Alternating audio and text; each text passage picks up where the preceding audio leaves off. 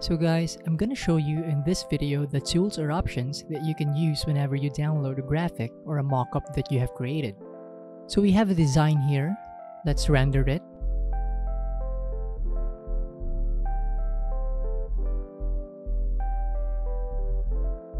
In this particular section, you can actually down or upscale the overall size of your graphic. Just drag this left or right, and the numbers above will show you the exact dimensions of your graphic when you download it. This part shows you 3 formats you can choose for your graphic.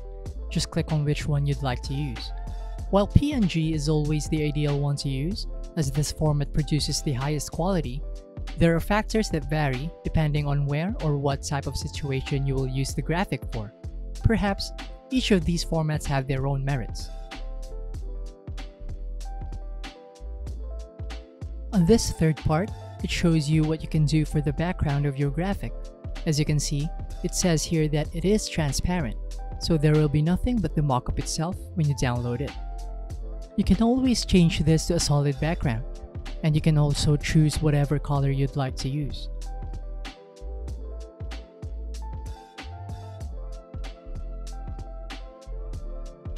I hope you all learned from this tutorial. I'll see you on the next one.